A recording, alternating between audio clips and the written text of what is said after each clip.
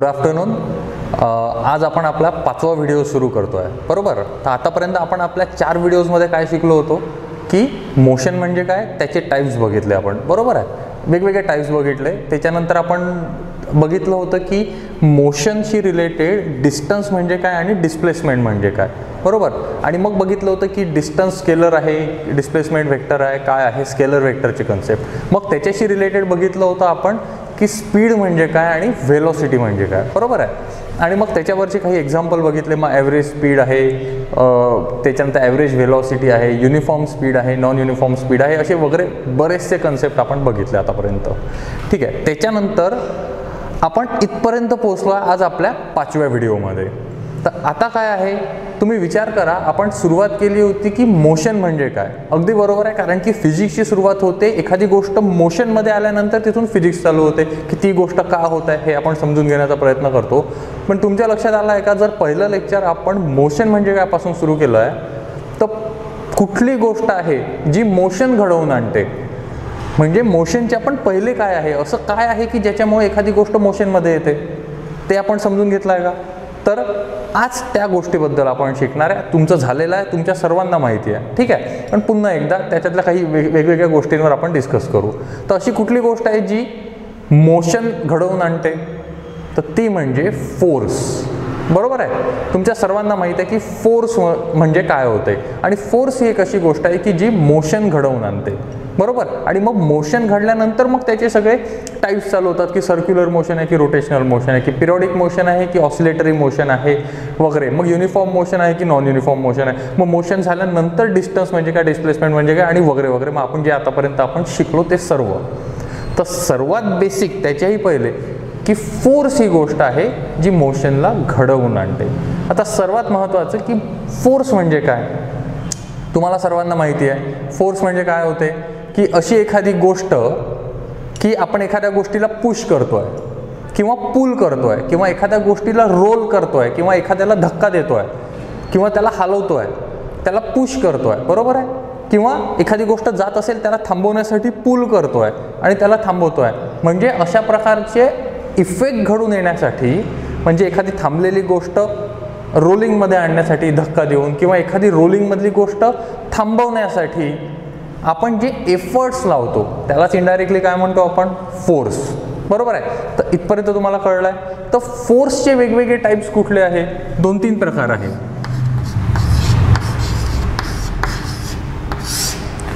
Force म्हणजे काय, तर सर्वात पहिले एक आपण वर्ड येतो तुमचा की नेट फोर्स. मग नेट फोर्स म्हणजे काय, तर नेट फोर्स म्हणजे काय की समजा एखादी ही बॉडी आहे, ठीक आहे. या बॉडीला जर इथून मी 10 न्यूटनचा फोर्स लावतोय, ठीक आहे. त्याच्यानंतर आणखीन 10 न्यूटनचा फोर्स लावतोय, त्यानंतर आणखीन 10 न्यूटनचा फोर्स लावतोय. 3 वेळा मी 10-10 न्यूटनचा फोर्स लावतोय. आणि आता काय केलं मी,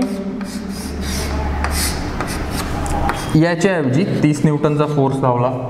तर मल्टिपल फोर्सेसमुळे जो इफेक्ट त्या बॉडीवर घडून येत होता तोच एकाच त्यांच्यासारख्या इथे 3 आहे, तर 3च्या ऐवजी असा एखादा फोर्स की जो सेम इफेक्ट त्या बॉडीवर घडून आणेल, त्यालाच आपण काय म्हणतो, नेट फोर्स किंवा रिझल्टंट फोर्स. मग ते एकाच लाईनीत असले पाहिजे जरुरी नाही, अपोजिट डायरेक्शनला पण असू शकतात, बरोबर. एकाच डायरेक्शनला असू शकतात, अँगलमध्ये पण असू शकतात. मग त्याच्याशी रिलेटेड आणखीन गोष्टी आहेत ज्या तुम्हाला काही झालेल्या आहेत तुमच्या 10वीपर्यंत आणि काही तुम्हाला 11वी आणि 12वीमध्ये शिकायच्या, 11-12मध्ये होईल, ठीक आहे. तर एक टर्मिनॉलॉजी झाली तुमची फोर्सशी रिलेटेड, नेट फोर्स म्हणजे काय. त्याच्यानंतर आणखीन कुठल्या गोष्टी आहे, एक आहे तुमचा बॅलन्स फोर्स.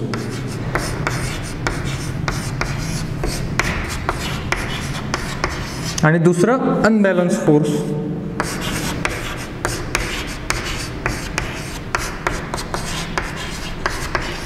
ठीक आहे. तर आता बॅलन्स फोर्स म्हणजे काय की सेम जर एखादा ऑब्जेक्ट आहे किंवा इथे एखादा बॉल कन्सिडर करा जो एखाद्या सरफेसवर रोल होत आहे, तर रोल होत असताना बॅलन्स फोर्स म्हणजे काय, जर मी इथून त्याच्यावर 10 न्यूटनचा फोर्स लावला आणि इक्वल अँड अपोजिट 10 न्यूटनचा फोर्स लावला, काय होत आहे, दोन्ही एकमेकाला बॅलन्स करतात आहे. तर अशा टाईपच्या फोर्सेसला काय म्हणतात, बॅलन्स फोर्सेस. तर अनबॅलन्स फोर्सेस तुम्ही सांगू शकता, हा जर 10 न्यूटनचा इथे नसता तर काय झालं असतं, अनबॅलन्स फोर्स आहे. किंवा इथे जर 20 न्यूटनचा असता तर 10 इकडून कॅन्सल झाले असते, फक्त 10 न्यूटन लेफ्ट हँड साईडला गेले असते, म्हणजे हा पण अनबॅलन्स फोर्स आहे. तर अशा प्रकारच्या फोर्सेसला काय म्हणतात, अनबॅलन्स फोर्सेस. बरोबर आहे. आणि त्याच्यामुळे काय इफेक्ट होतात आणि काय प्रकारे ते पुन्हा तुमचे 11-12 मध्ये डिटेलमध्ये आहे.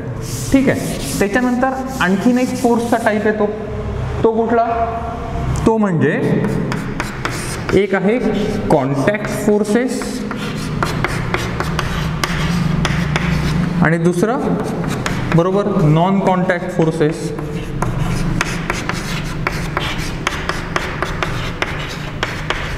आता कॉन्टॅक्ट फोर्स म्हणजे काय, तुम्हाला सर्वात पहिले तर हे समजून घ्यायला पाहिजे की फोर्स ही एक अशी फिजिकल क्वांटिटी आहे की जी आपण टच नाही करू शकत, त्याला फक्त फील करावं लागतं. बरोबर आहे.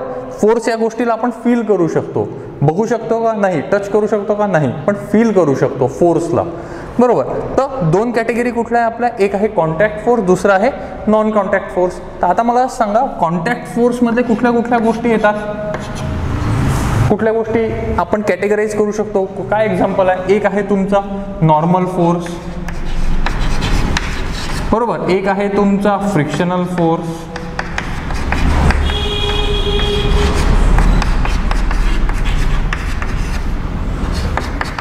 तर ह्या गोष्टी कुठल्या याच्यात आल्या, कॉन्टॅक्ट फोर्समध्ये. मग नॉन कॉन्टॅक्टमध्ये कुठल्या येईल, जसा तुमचा ग्रॅव्हिटेशनल फोर्स,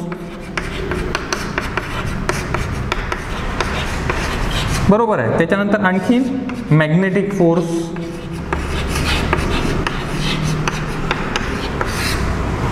तर हे कुठले झाले, नॉन कॉन्टॅक्ट. जसं नाव आहे तसंच आहे. कॉन्टॅक्ट फोर्समध्ये काय आहे, नॉर्मल फोर्स. नॉर्मल फोर्स म्हणजे काय की समजा मी एखादा हा चॉक घेतला आणि माझ्या हातावर ठेवला आहे, तर काय झालं, हा याचं वेट या हातावर टाकतोय, नॉर्मल रिॲक्शन येते, बरोबर, आणि हाताच्या खाली आरपार जातो आहे का, नाही, इथे तो स्टेबल आहे ना, असं तर नाही झालं की तो खाली गेलाय.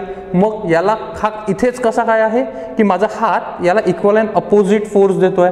पण हे सर्व कधी घडून आलं, जेव्हा हे कॉन्टॅक्टमध्ये आहे एखाद्या सरफेसच्या. म्हणून हा कुठला झाला तुमचा नॉर्मल फोर्स, कॉन्टॅक्ट फोर्स झाला. फ्रिक्शनल फोर्स, आता जर तुम्ही एखादा डब्बा असेल तुमच्याकडे जो जमिनीवर ठेवलेला, किंवा सिलेंडर घ्या, सिलेंडर तुमचं जमिनीवर ठेवलेला आहे, तुम्ही त्याला धक्का देताय, ढकलायचं आहे तुम्हाला, सरकवायचं आहे, तर काय विचार करा की त्या सिलेंडर समजा 30 किलोचा आहे, तुम्ही जर 10 किलोचा फोर्स लावताय तर तो हलणार आहे का, नाही, कारण की 30 किलोचा समजा रेजिस्टिव्ह फोर्स ते सिलेंडर प्रोड्यूस करते आहे. तुम्ही 10 किलोचा फोर्स लावला तर हलणार आहे का, नाही. 20 किलोचा लावला तर नाही, 30 किलोचा नाही. आता 30 किलोला तो बॅलन्स फोर्स झाला, पण 30च्या वरती जेव्हा तुम्ही फोर्स लावाल तेव्हा ते हालेल. तर ते कशामुळे क्रिएट होत होतं, फ्रिक्शनमुळे. कशाचं, सिलेंडर आणि तुमच्या सरफेसचं, फ्लोरिंगचं, बरोबर, किंवा टाईल्समधलं. तर त्या फोर्सला आपण काय म्हणणार आहे, फ्रिक्शनल फोर्स. आणि तो कशा टाईपचा फोर्स आहे तुमचा, कॉन्टॅक्टमुळे तयार झाला आहे. आणि नॉन कॉन्टॅक्ट फोर्स म्हणजे काय, ग्रॅव्हिटेशनल फोर्स. हा चॉक खाली गेला, का बरं गेला, कुठला कॉन्टॅक्ट झाला का, नाही, खाली गेला, जर याचा अर्थ काहीतरी फोर्स लागला. कुठला फोर्स होता, ग्रॅव्हिटेशनल फोर्स. दोन मॅग्नेट तुम्ही बघितले, एका मॅग्नेट जवळ आपण दुसरं मॅग्नेट नॉर्थ पोल जवळ जर साऊथ पोल आणलं तर ते चिपकून जातं, बरोबर आहे. आणि ते कॉन्टॅक्टमुळे घडतं का, नाही, बिना कॉन्टॅक्टमुळे. तर त्या टाईपच्या फोर्सला काय म्हणतो आपण, नॉन कॉन्टॅक्ट फोर्स. तर असे फोर्सचे खूप टाईप्स आहे आणि त्याचे वेगवेगळ्या कॅटेगरी आहे. आपण हे सर्व डिटेलमध्ये 11-12 मध्ये शिकणारच आहे. ठीक आहे. मी जस्ट तुम्हाला इंट्रोडक्शन आणि सांगितलं की ब्रीफ याचे कॅटेगरी आपल्याला फोर्सेसची कशी करता येऊ शकते. ठीक आहे. तर आता फोर्सेसबद्दल जर या 4-5 गोष्टी आपण बेसिक शिकलो, तर मग याच्यानंतर कुठला टाईप येतो, तुमचे सर्वात फेमस 3 लॉज कुठले, Newton's 3 law, first second third. तर थर्ड लॉ तर सगळ्यांना माहिती आहे काय, की always there is action and reaction. बरोबर आहे, जिथे ॲक्शन असते तिथेच तुमची रिॲक्शन असते. तो झाला तुमचा न्यूटनचा थर्ड लॉ. आता फर्स्ट आणि सेकंड बद्दल आपण डिस्कस करू. तर न्यूटनचा फर्स्ट लॉ काय आहे आठवत आहे का तुम्हाला? 10th मध्ये झालेला आहे 10th पर्यंत, की न्यूटनचा फर्स्ट लॉ काय आहे. आता डेफिनेशन किंवा लॉ आठवण्याचा प्रयत्न नका करू. हा विचार करा की म्हणजे काय, त्याचा अर्थ काय आहे. खूप जणांना न्यूटन्स फर्स्ट लॉ काय आहे विचारल्यानंतर ते विचार करतात की काहीतरी a body in a state of motion or in a motion unless, असं काहीतरी डेफिनेशन आठवण्याचा प्रयत्न करतात. डेफिनेशन आठवू नका. हा क्लास आपण, तुमचं 10वी झालेला आहे, तुम्ही पास झाले आहे. हा क्लास आपण पास होण्यासाठी किंवा पेपर देण्यासाठी नाही घेत आहे. इथे आपल्याला बेसिकली समजून घ्यायचं आहे की न्यूटनचा फर्स्ट लॉ काय आहे, प्रॅक्टिकली कुठे एक्झिस्ट करतो. न्यूटनचा सेकंड लॉ म्हणजे काय, कुठे त्याचे प्रॅक्टिकल इम्प्लिमेंटेशन आहे. ठीक आहे. तर एकदम सिंपल शब्दात मी जेव्हा हा व्हिडिओ तुम्हाला पाठवेल त्याच्यासोबत जे व्हॉट्सअप मध्ये नोट्स पाठवेल त्याच्यामध्ये डिटेलमध्ये तुम्हाला त्याची डेफिनेशन आणि लॉ वगैरे असतील ते पाठ करून तुम्ही जसे तसे पेपरमध्ये लिहून आणले तर तुम्हाला पैकीच्या पैकी मार्क भेटेल. पण समजणं महत्त्वाचं आहे सध्या. तर आपण इथे डेफिनेशनमध्ये नाही जाऊ. ठीक आहे. तर न्यूटनचा फर्स्ट लॉ काय आहे, की सिंपल शब्दात जर एखाद्याने विचारलं न्यूटनचा फर्स्ट लॉ काय, किंवा स्वतःला पण समजून घ्यायचं असेल तर काय आहे, की एखादी बॉडी जर मोशनमध्ये असेल तर ती मोशनमध्ये राहते आणि एखादी बॉडी जर थांबून असेल तर ती थांबूनच राहते, जोपर्यंत आपण त्याच्यावर अनबॅलन्स फोर्स लावत नाही. आत्ताच आपण, म्हणून मी तुम्हाला सांगितलं की अनबॅलन्स फोर्स म्हणजे काय. बॅलन्स फोर्स तुम्हाला कळलं होतं. अनबॅलन्स फोर्स म्हणजे काय, की थांबलेली गोष्ट थांबून राहते, चालणारी गोष्ट चालत राहते, जोपर्यंत आपण त्याच्यावर अनबॅलन्स फोर्स लावत नाही. म्हणजे काय, की आता जर समजा एक्झाम्पल घ्यायचं झालं की एखादा तुम्ही बॉक्स असेल, तो जर जमिनीवर ठेवलेला आहे तर तो आपोआप पुढे जाईल का? नाही. का बरं? जोपर्यंत आपण अनबॅलन्स फोर्स लावत नाही. मी जसं म्हटलं आत्ता सिलेंडरचं एक्झाम्पल, सिलेंडर आहे तुमच्या इथे खाली ठेवलेलं, त्याला तुम्हाला धक्का द्यायचा आहे, ते 30 किलोची रिॲक्शन देत आहे. जोपर्यंत तुम्ही 30 किलोपेक्षा जास्त अनइक्वल रिॲक्शन देणार नाही तोपर्यंत तो स्टेडी असलेला सिलेंडर मूव्ह करेल का? नाही करणार. किंवा एखादी गोष्ट मूव्ह करत आहे, त्याला थांबवायसाठी त्याच्यावर काहीतरी फोर्स लागला पाहिजे, तोपर्यंत तो थांबेल का? नाही थांबणार. तर हाच न्यूटनचा तुमचा फर्स्ट लॉ आहे. ठीक आहे. तर आता सेकंड लॉ काय आहे तुमचा. ओके. तर फर्स्ट लॉचं जर आपल्याला एक्झाम्पल समजून घ्यायचं असेल सेकंड लॉच्या पहिले, तर याच लॉला आणखीन एक नाव आहे. काय आहे? Law of inertia. तर सर्वात पहिले इनर्शिया आपण खूप डिटेलमध्ये एक्सप्लेन नाही करू, कारण की इनर्शियाचाच टॉपिक एक्सप्लेन करायला एक कमीत कमी 20-25 मिनटं लागेल. तर सिंपल शब्दात जर इनर्शिया समजून घ्यायचं असेल तर रेजिस्टन्स, किंवा एकदमच सिंपल शब्दात माझ्या शब्दात जर समजून घ्यायचं असेल तर लेझिनेस, आळशीपणा म्हणजे काय होतो इनर्शिया. कसा काय काय आहे फर्स्ट लॉला इनर्शियाचा लॉ काय म्हणतात, की एखादी गोष्ट थांबलेली असेल तर थांबून राहते. तो इतका आळशी आहे की तो थांबलेलाच आहे, स्वतःहून रोल नाही होत. किंवा एखादी रोल होणारी गोष्ट रोल होत राहते, इतका आळशी आहे की ते थांबत नाही आहे, म्हणजे इनर्शिया येतो त्याच्यामध्ये. ठीक आहे. तर इनर्शिया हा त्याच्या मासवर डिपेंड असतो. म्हणजे जर आता तुम्हाला एखादी सायकल येत आहे आणि त्याला थांबवायचं आहे तर तुम्हाला इनर्शिया कमी आहे त्यामध्ये, कारण की सायकलचा मास कमी आहे. आणि तेच जर एखादी कार येत आहे आणि थांबवायची आहे तर त्या केसमध्ये इनर्शियाची व्हॅल्यू जास्त आहे. लक्षात येत आहे. तर यालाच आपण न्यूटन फर्स्ट लॉला इनर्शिया पण म्हणतो. आता हा कुठे आपल्याला बघता येतो, कुठे लागतो हा एक्झॅक्टली.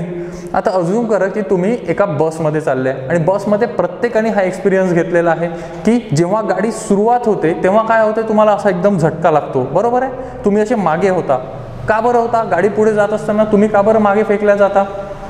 कारण की जेव्हा तुम्ही बसमध्ये उभे आहे समजा, त्यावेळी काय होतं, तुमच्या बसच्या खालच्या फ्लोरिंग सोबत किंवा ज्याच्यावर तुम्ही उभे आहे बसच्या आतमध्ये तुमचे पाय हे त्याच्यासोबत टच झालेले आहे. तर तिथे तुमचं पायामध्ये आणि बसच्या त्या खालच्या सरफेसमध्ये फ्रिक्शन आहे.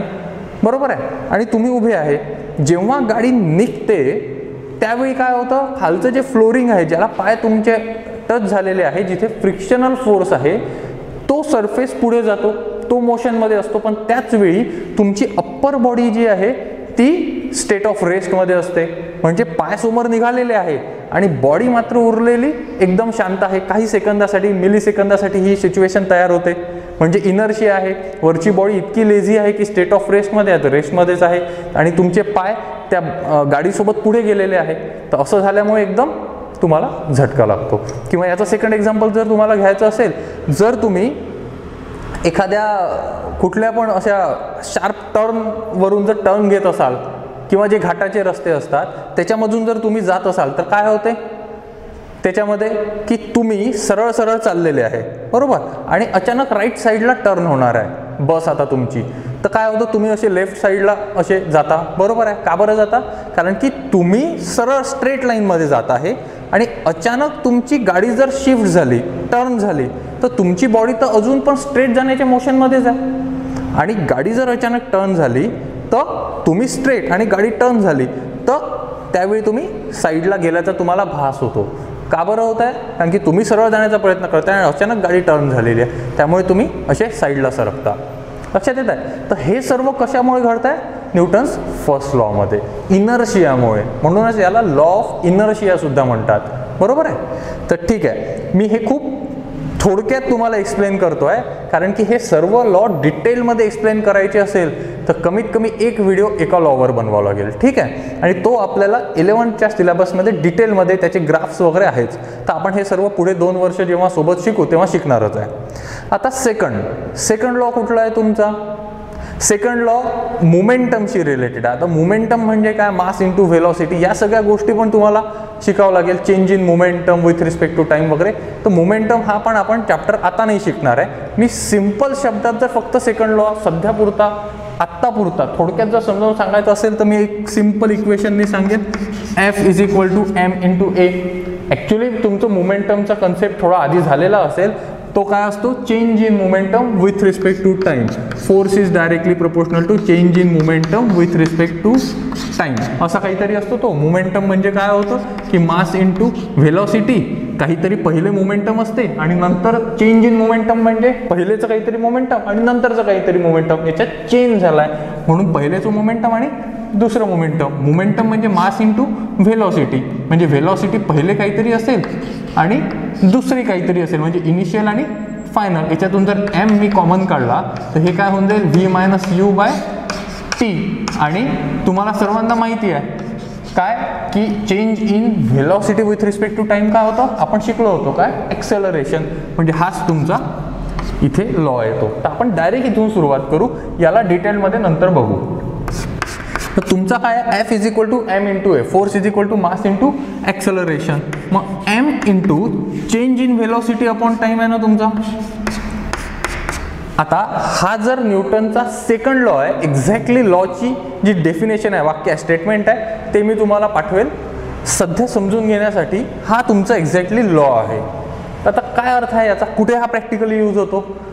तर याचे एक भरपूर एक्झाम्पल आहे. त्यातलं फेमस एक्झाम्पल आहे क्रिकेटशी रिलेटेड. आता कसं? तर आता मला एक सिंपल गोष्ट सांगा की जर समजा बॅट्समनने बॉल मारला आणि फिल्डर जो बाउंड्रीवर आहे त्याला जर कॅच येत असेल तर तो काय करतो? कॅच अशी डायरेक्ट पकडतो का? नाही, तो पकडल्यानंतर हात असा मागे करतो. का बरं करतो ते या फॉर्म्युल्यावरून प्रूव्ह करता येईल आपल्याला. कसं? विचार करा, तो जो काही बॉल आहे त्याचा मास सेम राहील. एकदा बॅट्समनने हिट केल्यानंतर त्याची व्हेलॉसिटी पण अप्रॉक्सिमेटली सेम राहील. त्याच्यानंतर आता फक्त व्हॅरी काय आहे? टाइम आणि फोर्स.